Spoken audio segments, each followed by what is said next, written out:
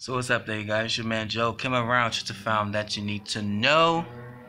And I got an article for you guys. The world's first sex robot wedding as an engineer marries about after failing to find a girlfriend. Man, dating must have been tough out there in China. Uh, Uh, I can't hang 31 as an engineer wedding the droid in a simple ceremony on Friday in China. He billed his wife Ying Ying after becoming frustrated about not being able to find a girlfriend, according to friends. Uh, the bot, designed to look like a pretty Chinese woman, can identify certain images, and it is capable of limiting speech, uh, a few simple words. Okay. This is pretty much. Um, I'm gonna read this, and I'm probably gonna let y'all read the rest. Zing married his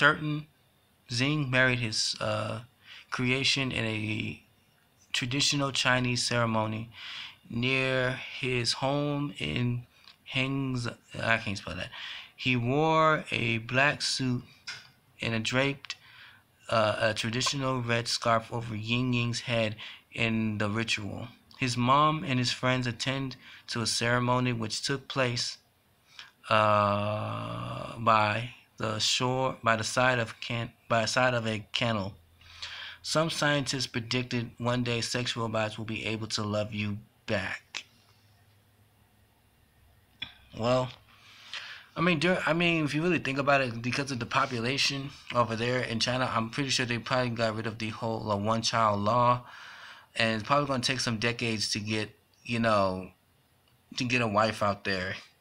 I mean, the dude, he's not that bad. Well, he got character.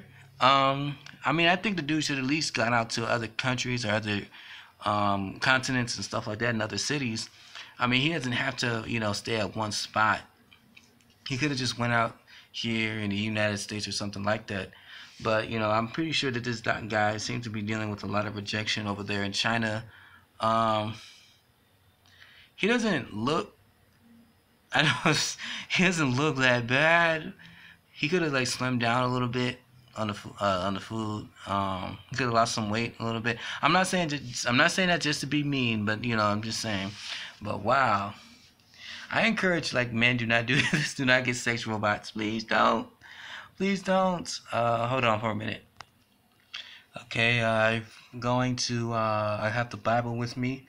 Would you come to me to Book of Jude, Jude, of chapter, verse 7. Even as Sodom and Gomorrah and the cities about them in like manner given unto themselves to fornication and to give strange flesh. Sex is all strange sorry, and are set forth in an example, suffering the vengeance of eternal fire. So to my people out there, especially my brothers, I know that it's lonely to live out there, but make Jesus Christ your personal Savior today, and you don't have to worry about trying to find a girlfriend. You can actually, there is no such thing as girlfriends in the body of Christ. There's only husbands and wives. But fellas, if you're lonely, Jesus Christ can help you find your wife, your God-ordained wife. Just call him out today, and do not fall for the strange flesh, or you'll be tossed into the lake of fire or hell.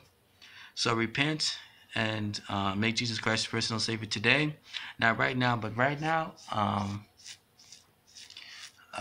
Be baptized by the Holy Spirit, and prepare for Jesus Christ's coming. Prepare for the wedding supper of the Lamb. Prepare for the